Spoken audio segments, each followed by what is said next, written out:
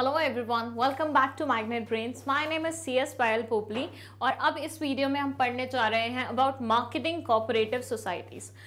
As an my previous video हम लोगों ने बात की credit housing this cooperative society क्या होता है, हाउसिंग कोऑपरेटिव सोसाइटी क्या होता है। तो यहाँ पे हम बात करेंगे marketing cooperative society. As the name suggest, marketing मतलब क्या, किसी सामान को बिकवाने वाली वो तरीका, वो टेक्निक। तो एग्जैक्टली उसी के से रिलेटेड कुछ है। एक एग्जाम्पल के वे में समझते हैं। सी हमारे मार्केट में ऐसा तो है नहीं कि हर एक प्रोड्यूसर बहुत ही बड़े लेवल पे फंक्शन करता है। फिर से हम बोले हर कोई रिलायंस के इक्वल स्केल पे फंक्शन कर रहा है, ऑब्वियसली नहीं। बहुत सारे ऐसे छोटे मोटे ब्रांड्स भी आते रहते हैं, छोटे छोटे प्रोड्यूसर्स भी आते रहते हैं जो अभी उन्होंने कंपनी स्टार्ट की है या फिर बहुत ही छोटे लेवल पे वो फंक्शन करते हैं। तो उन्हीं प्रोड्यूसर्स से रिलेटेड ये कॉन्सेप्ट है। ये बोलते हैं कि जब वो बाहर मार्केटिंग करने जाते हैं, एज यू कैन सी यहाँ पे उन्होंने होर्डिंग बनाई है जो अपन को यूजुअली रोड्स पे देखने के लिए मिल जाती है, या समटाइम्स हम टीवी में एडवर्टीजमेंट देखते हैं, समटाइम्स हम रेडियो में सुनते हैं किसी चीज़ की एडवर्टीजमेंट। तो इट्स अबाउट दैट। क्या वो ऐसे ही फ्री ऑफ कॉस्ट हो जाती है? The answer is obviously no.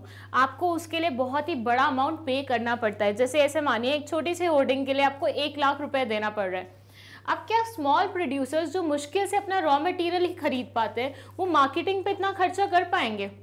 With that ware house में रखने वाला, ट्रांसपोर्टेशन वाला कॉस्ट, क्या वो सारा बेयर कर पाएंगे क्या? तो उनके लिए बहुत ही डिफिकल्ट हो जाती है ऐसी सिनेरियो। क्यों? क्योंकि उनके पास इतने रिसोर्सेज नहीं होते जितना उनका खर्चा हो जाता है। तो उस टाइम पे वो एडवर्टीजमेंट अफोर्ड नहीं कर पाते हैं। अब बताइए, जिस चीज़ की एडवर्टीजमेंट नहीं होगी वो बिकेगा कैसे? जो दिखता है वही तो बिकता है, राइट? तो जो दिखेगा ही नहीं वो बिकेगा कैसे?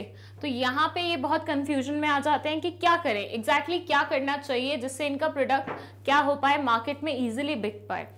तो इन्होंने एक अलग तरह की कोऑपरेटिव सोसाइटी फॉर्म की जिसको ये बोलते हैं मार्केटिंग कोऑपरेटिव सोसाइटी।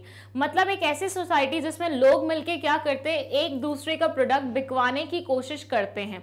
मतलब इंस्टेड ऑफ आपको इंडिविजुअल लेवल पे ट्राई करना है, आप यहाँ पे एक ग्रुप में ट्राई कर रहे हैं। ये कोशिश करते हैं कि ये स्मॉल प्रोड्यूसर्स की हेल्प करें, उनका प्रोडक्ट डायरेक्टली मार्केट तक पहुंचाने में मददगार हो, एज वेल एज उनको where housing as well as transportation की फैसिलिटी भी प्रोवाइड करे।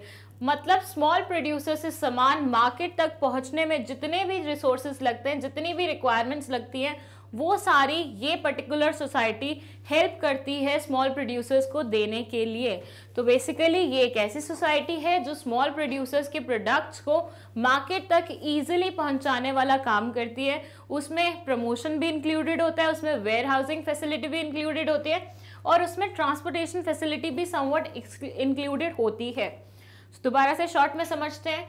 एक ऐसी सोसाइटी जो स्मॉल प्रोड्यूसर्स की मदद करती है उनका प्रोडक्ट फैक्ट्री से लेके कहाँ तक पहुंचाने में, मार्केट तक पहुंचाने में, इन बिटवीन जर्नी में जितने भी हिस्से आते हैं वो सारे ये क्या करती है, उसको पूरा करने में हेल्प करती है। चाहे वो वेयर हाउसिंग हो, चाहे वो ट्रांसपोर्टेशन हो या फिर प्रमोशनल एक्टिविटी हो।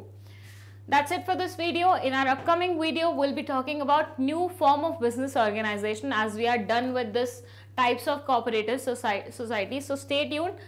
And if you want notes of this chapter, तो please magnetbrainsbhopal पे जाके आप वो notes ले लीजिए। उसका link हम description box में रख देंगे। Thank you.